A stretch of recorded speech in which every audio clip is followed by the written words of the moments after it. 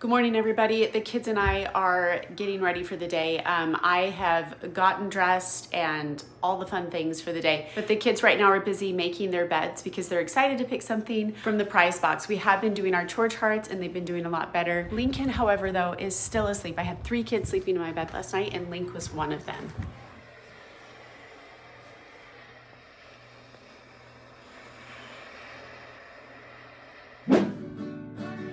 Can you guys hear? Landon has his guitar lessons this morning with Mr. Ritchie. It sounds so good. I love it. Morning, Logan. Mommy, I love you. I love you too, every single day. Grace, what did you pick for breakfast? I picked bread with some butter and bananas. You sure did. That is probably one of your most favorite snacks, huh? Yeah. Yes. These kids decorated my fridge for me the other day with all of their different work.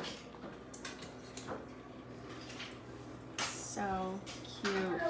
Chips for breakfast, huh? That's a pretty cool necklace. Where'd you get it? Dad. It's very cool. He got it from his dad, and Dad got it from his last trip. Is that right? Yeah. It's pretty cool. Pretty cool. How was your trip with your brother? What was the best thing that you guys did? How about the food? Fine. You love food. Yes, you do. I do. Here's all the lunches for the kids. It's gonna be a good day. Hey, I see somebody is awake over there. What are you guys playing? Superheroes. Superheroes? And this is our pet. Our pet. Gekkie. That's your what? Who's This is this? my pet lizard. His name is Gekkie. That's so fun. Hey, Gekkie. He's the cutest He pet says lizard I grab- ever saw. And look at us. Who's that really in there? Can you guys guess? Lincoln. It's Lincoln. You girls, including your brother in your play, is wonderful. For breakfast every morning, I give my kids 3 to 4 options. Typically, we offer Cheerios, which is the Walmart brand, oatmeal squares, that's Lincoln's favorite, or Kix. Violet loves Kix. Sometimes we'll cut up banana on top of our cereal with milk, and then brown sugar oatmeal is the other go-to that my kids love.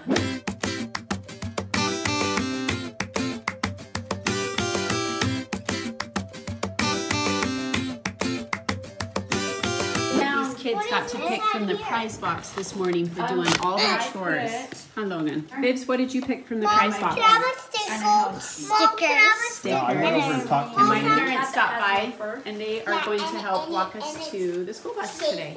Okay, guys, let's start walking to the bus. Time to go. It's so nice living close to family. I have such a wonderful support system with these kids. And Logan's having some sensory issues going on with his shoes. Hey, can I help you? Say, will you please help me, Mom? Can you please help me with my shoes? Sure. It's because they're on the wrong feet. Now try. That's better. You got it? Okay, let's go. I love you. Have a good day at school. Bye. Bye. Love you. Bye, Grandpa. Bye, Benjamin. Bye, Benjamin. Bye, Papa. Benjamin. It's like a Disneyland ride. They all wave.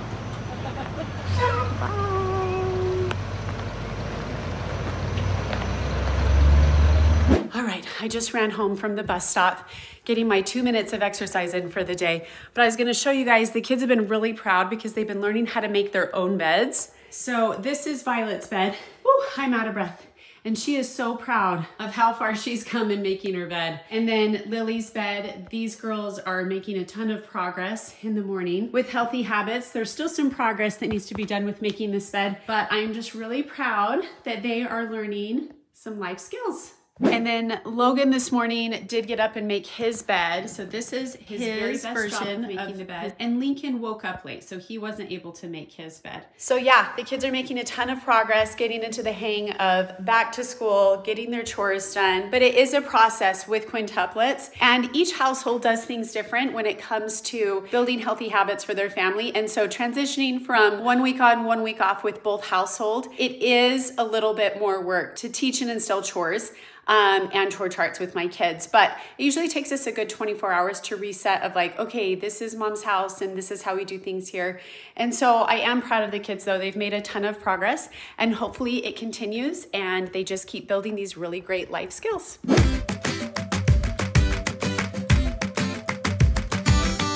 Hey guys, I am at Star Nursery Gardening Center, and this is my most favorite place to come for gardening products and flowers. They just have beautiful things and great quality. But I have loved coming to Star Nursery since I was a child. I grew up in Las Vegas, Nevada, and I have fond memories of coming to the Star Nursery Gardening Center there and my parents just pushing us around in the little red wagon carts and gathering flowers to help landscape. So that's something fun that I do every year with the kids. And the kids are actually with their dad right now. So I'm going to be doing some fall porch decorating all by myself, and I'm quite excited. So come along and come shopping with me, and let's go see what they have together. So when I garden, and especially for potted plants, I typically go with Star Nursery's Dr. Q's potting soil because I find that it's just really aerated well, and my plants have great drainage with this product. And it is a little bit more money than like a cheaper version of a potting soil, but my plants thrive with this, and it'll take me all the way into spring before I switch over the potting soil. And then I typically add a little bit of fertilizer, which I will show you guys here. I've already put into my cart. And this is Dr. Q's Rose and Flower Food. It is on sale right now. I love this stuff. Typically I buy things at the end of the summer with clearance like at Walmart, but I kind of miss that. So let's get shopping, and then I will show you some of the flowers that they do have today. So this is a close-up of the stuff that I always add, and I've done this for years, and my plants just do really well. And then I can also transplant them from pots into the spring once they've gotten just a little bit bigger. I love this stuff.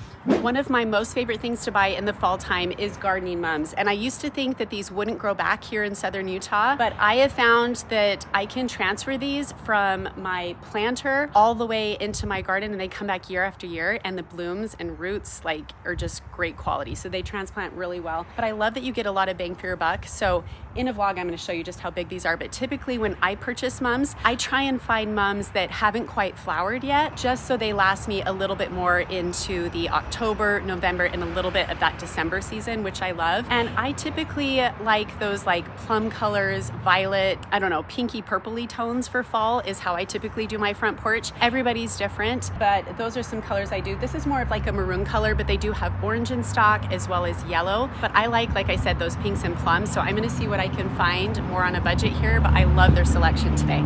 So for me, I wouldn't purchase one like this just because it's already flowered. I would probably go with one that's like this so that the blooms are a little bit tighter when you first plant it, so the roots can just grow deeper and get a little bit more well established. But then when they actually flower with the fertilizer, it just gets beautiful. So this is more of the colors that I like in the fall time.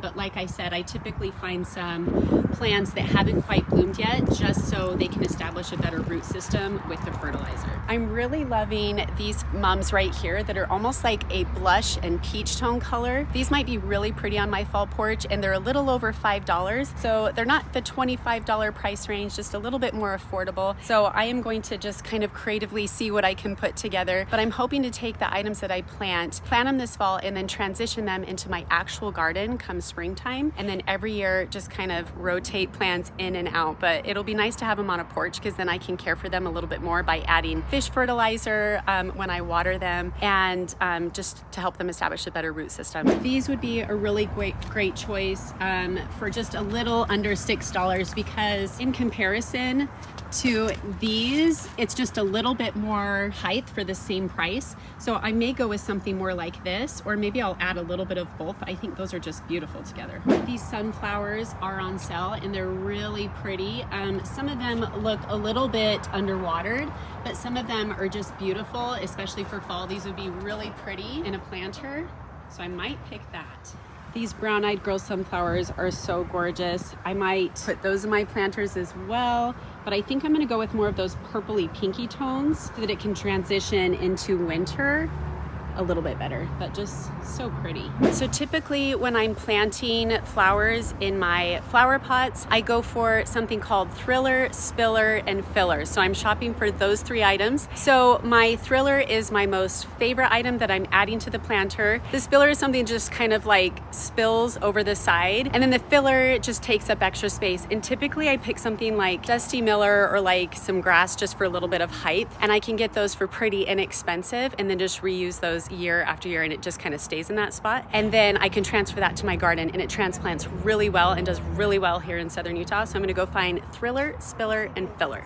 So they do have kale. If you've ever planted kale in your garden, it's a pretty good deal. And this is something that looks gorgeous paired with other items, and it'll last me through the winter. And come January, February, still just looks gorgeous. And I love the purple tones in here as well as the different shades of green. So I'm gonna pick this cabbage, and it's actually like massive. They do have different types of decorative cabbage and kale. I was calling it kale before, it's actually cabbage, but I like the red because it has a little bit more of that purple tone in it that I think is just so pretty and classy. Okay, the next item that I'm gonna pick that is going to add height to my pots as well as just a little bit of interest, and it's quite inexpensive, is a filler item. And this is just some red fountain grass. And I really love kind of this like feathery quality that it has here. Just adds a little bit more interest so it's not just all the same height in a planter. And this was, I think, like $3.88, which is perfect for a filler item. This is the Dusty Miller that I like to purchase in packs of 6 because it's quite inexpensive, and these plants are huge within a year's time, and you just get a lot of bang for your buck. Typically they have more in stock. This was the last one that they had, but I think I'm gonna purchase this because it adds just that sagey tone that I love so much in a planter, and these will get pretty big, like about that tall as a filler, so I'm gonna purchase that as well. I did decide to go with those gardening mums because for $5.88 I think you get a lot of bang for your buck. So this is kind of what I'm going for. I think it is going to be beautiful. Okay, so the last item I am going to add to this planter is something called lamb's ear. And I love how sensory friendly this is. And when you touch the leaves, it really does feel like a lamb's ear. And I think my kids especially are gonna love touching it when they walk by. I really want that sensory experience for my kids in the garden because I want them to just love and feel the joy of gardening and being outside. So I'm gonna purchase that, and that's gonna be for one planter. And then I'm gonna see what I can find for the other planter that's gonna be right next to it. And then I'm gonna go pick up a couple of pumpkins at the store, and then I'm gonna head home and do some gardening. This last item I forgot to mention is called asparagus fern, and this adds just a little bit more texture, interest, and it does kind of have that trailing effect over the side of the planter. So I think we are done here, and it's gonna turn out gorgeous.